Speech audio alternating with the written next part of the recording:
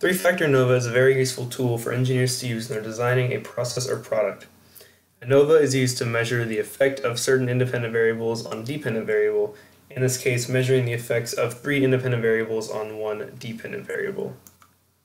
There is some background knowledge that is useful to have before performing a three-factor ANOVA. Confidence intervals are calculated to show how confident we are that the true value lies either above a value, below a value, or between two values. There exists a certain risk of whether or not the ANOVA leads us to the correct conclusion. These risks are that we reject a null hypothesis that may be true, or we fail to reject a null hypothesis that is false. One and two-factor ANOVA provide the basic logic behind three-factor ANOVA and how to carry out the process. Experimentally, the independent variables may or may not affect the dependent variable. In three-factor ANOVA, you are trying to measure the extent of interactions not only of the independent variables on the dependent variable, but also between the independent variables themselves. Let's look at an engineering application. Say we have an experiment to measure how certain factors of a vehicle affect the reliability of its brake pads actually working. In this experiment, our independent variables are brake pad material, the average speed of the car, and the mileage on the car. The factors can each be split into two categories. The material can be ceramic or semi-metallic. The average speed will be measured at 0 to 39 miles per hour or 40 to 80 miles per hour. And the mileage will be measured at 0 to just under 40,000 miles or from there to 80,000 miles.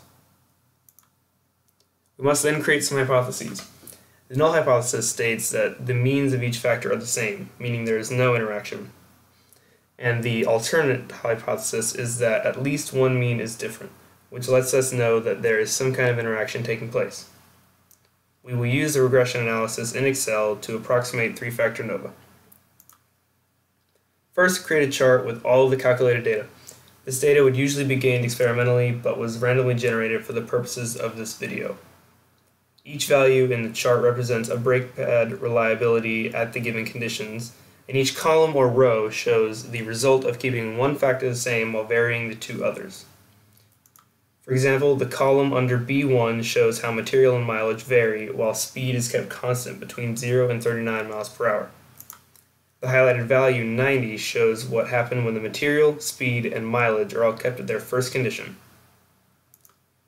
After using Excel, a similar table will be generated.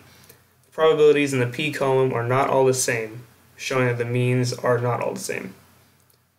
Therefore, we can reject the null hypothesis and conclude that some interaction does exist between these variables.